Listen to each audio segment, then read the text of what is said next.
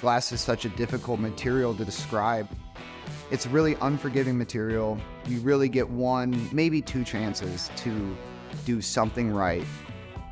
You don't stop turning and you don't stop thinking and moving and engaging with the material until it goes into the annealer. My name is Ryan Thompson. I'm the shop lead at the Greenfield Village Glass Shop.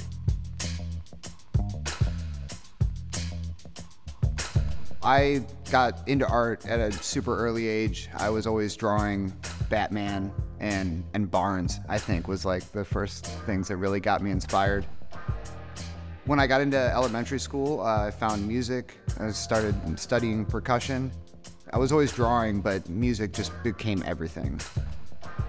When I first walked into the glass shop at Bowling Green State University, there was a team of maybe 6 or 7 people all working together on this giant piece of glass. There was fire coming from every direction. It reminded me of music. It reminded me of a band, and they just all, find their voice in it, and it was electric.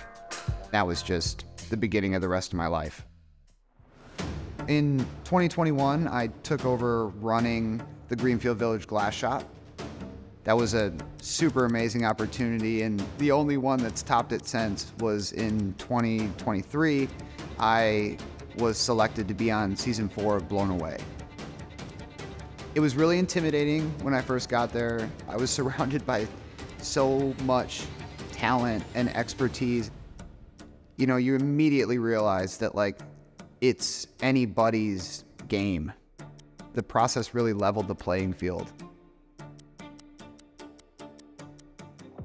I learned so much about blowing glass that I didn't think that I would. I thought that, I would go there and I would do what I could or what I can, but being in that environment with a clock ticking and a team of assistants who you've never worked with in a shop that you've never worked in forces you to slow down. There's definitely a balance between moving quickly and rushing. This show has helped me find the middle ground. I'm most known for making Venetian-style goblets. This way of working with the material is the most exciting for me. It's a difficult area of glass to be masterful at.